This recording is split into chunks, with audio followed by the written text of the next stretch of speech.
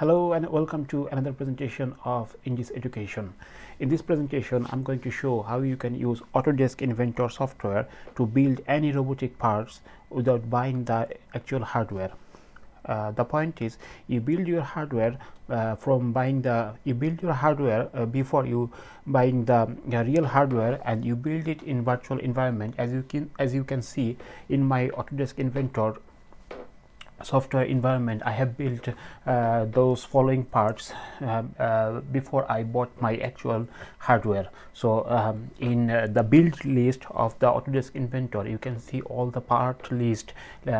Next part I'm going to show that I'm going to assemble before deploying to the VREP virtual environment locomotion. So you can see this is the robot I'm going to assemble now from the Autodesk Inventor, and the Inventor parts, you can see that this is the car chassis and the car motor. The yellow one is the car motor and the battery at the top. There are 4 TT motors. These are 6-volt DC TT motors. So I have assembled 4 of them in virtual environment.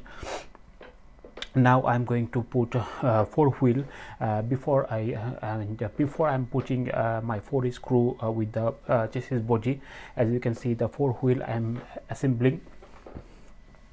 Now to say something that this video is intended for the mechanical engineer as well as the electrical engineer as well. Me myself from the electromechanical robotic engineering background. So now for this part, I have used 12-volt battery to power my robotic car. As you can see that I built the battery in Autodesk Inventor, then I assemble it on top of it. Now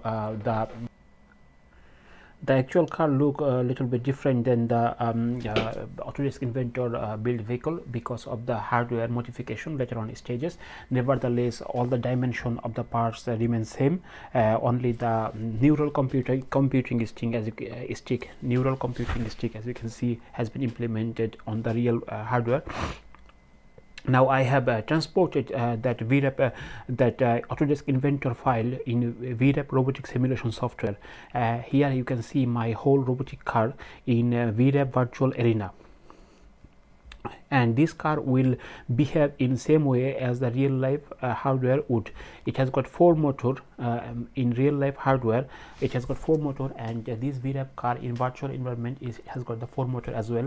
It has got the onboard camera. As you can see, with the onboard camera, it can see in front of it, and it can measure the distance of the object, how far the object is from the camera. Then it makes the decision, and the decision is being made with the onboard Raspberry Pi computer Python program. So for now, as you can see, there is a red blob in front of it, and the vehicle is going towards that blob. The way it works is that if the blob is